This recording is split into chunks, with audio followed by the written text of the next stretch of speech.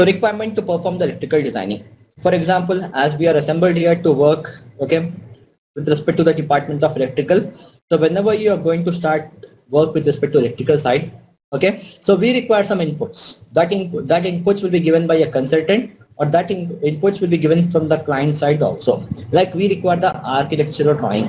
So in the architectural drawing, we'll be having different specifications, like where we have to go with respect to electrical room, like where we have to place a transformer, like where we are having which type of building, okay, etc., etc. So all those things are explained with respect to the architectural drawing.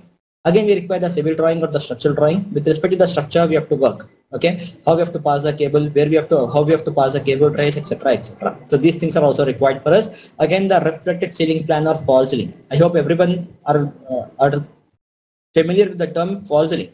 Okay, so this fall ceiling can also be called as reflected ceiling plan also. Both are same.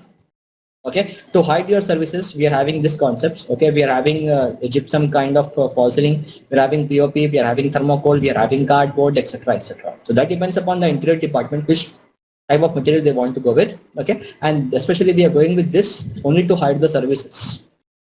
Okay, so we require this also because we have to place our ceiling lights, we have to place the spotlights, we have to place the chandeliers, we have to place the ceiling fans, etc., etc. For that reason, we should be familiar with respect to this layout also.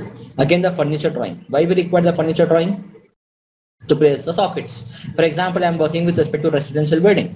So in the residential building, you'll be having kitchen, you'll be having a bedroom, you'll be having a master bedroom, you'll be having washrooms, etc., etc. So if you know, like at which point you are placing the furniture, then according to the furniture, you can place a point.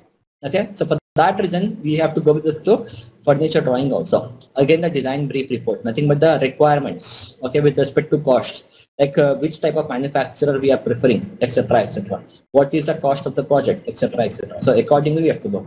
So as an electrical engineer, before working initially, we have to get all these 5 inputs. Once when you are clear with respect to 5 inputs, then you can proceed for the calculation part.